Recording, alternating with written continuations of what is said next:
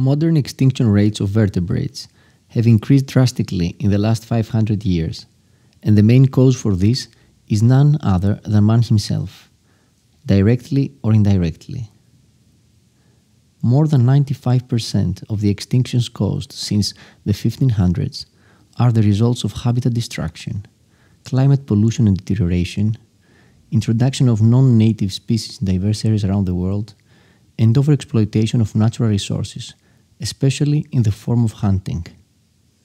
One of the mammals that could still be found in large numbers in Africa a few centuries ago, but was hunted to extinction by humans, is the Bubal hartebeest.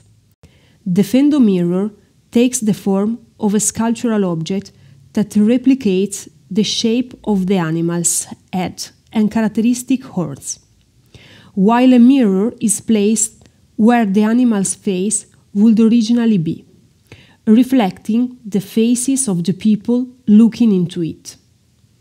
The humans complete the work with their own faces, creating thus a new creature, which is at the same time the hunter and the hunted. The extinction flag is the lifeless skin of an animal, posed as an alternative trophy seeking truce.